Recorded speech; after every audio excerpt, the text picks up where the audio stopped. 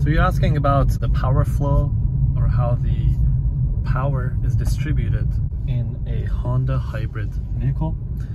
As you can see, there's two color patterns. There's blue and there's green, and as you're driving, your car decides how it is distributing the power, whether it's from the battery or towards the battery or from the engine. So let's pay attention to this.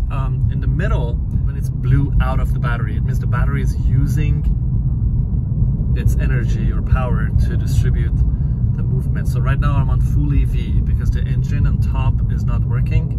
It's on idle mode. When I let go of the gas pedal, it turns green. It means right now I'm saving energy. When I press further on the gas pedal, the engine is running right now. And what that does is it's using engine as a secondary force of power. One more time. There you go.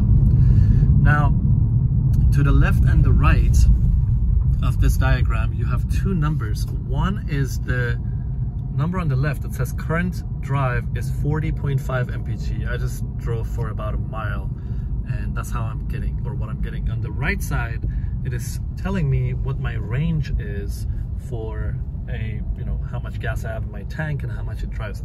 It's amazing. Honda Civic, right now I'm at 43 miles per gallon.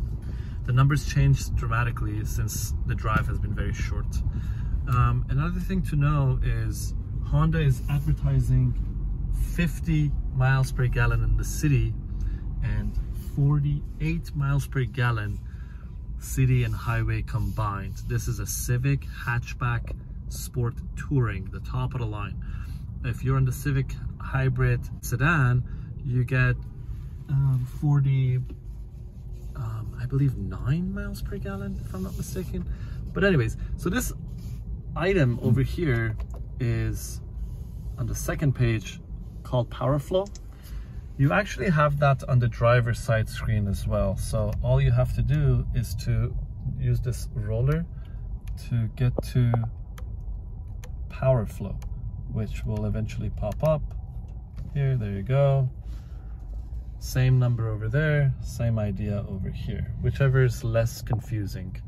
If you have any questions, let me know.